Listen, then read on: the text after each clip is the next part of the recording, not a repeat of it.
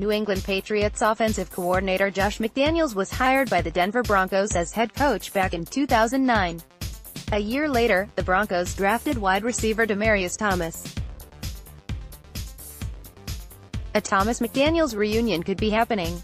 According to NFL Insider Field Yates, Thomas is visiting with the Patriots on Wednesday. Thomas was traded from Denver to the Houston Texans in late October of 2018, right before the trade deadline.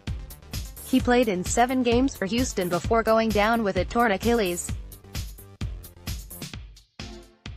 What would the Patriots be getting in Thomas? For one thing, if he has a reliable quarterback throwing him the ball, which would be the case in New England, he can be a dominant receiver. The issue with Thomas is the number of drops he has. In 2018, he had 6 drops. That may not seem like a lot, but some came at very inopportune times. Thomas recorded at least 1,000 yards in 5 straight seasons from 2012 to 2016 with Peyton Manning at quarterback.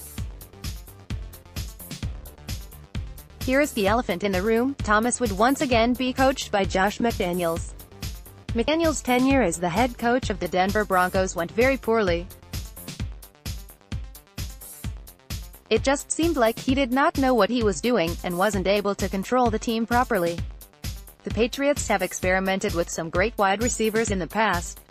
They traded for Randy Moss in 2007, which turned out to be a great move by them. Then, in 2011, they traded for Chad Johnson, Ochocinco, which ended up being a failure. Thomas is 31 years old, coming off a very serious injury. Next, players the Broncos could still sign or trade for if the Patriots make a move to sign him. I'm not sure how much of an impact he will make. It all depends on how they plan on using him alongside Julian Edelman, as well as whether or not he can get along with McDaniels.